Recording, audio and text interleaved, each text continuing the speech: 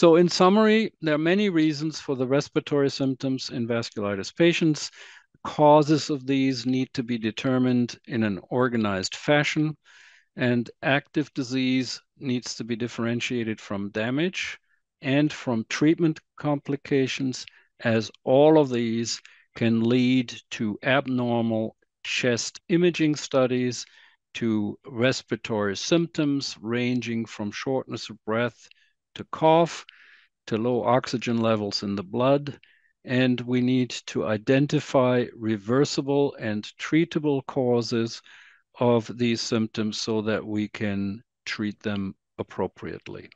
And with that, I'd like to switch to the questions. And I hope we have enough time for going through the questions that were submitted and then maybe answer a few more questions that were submitted in the chat box. Well, we will do our very best. That was a fabulous presentation, Dr. Specs. I feel like so many things were answered in that presentation. I'll get started with some questions if you're ready. I think the comments we're getting is that it's been an awesome presentation so far, so we appreciate that.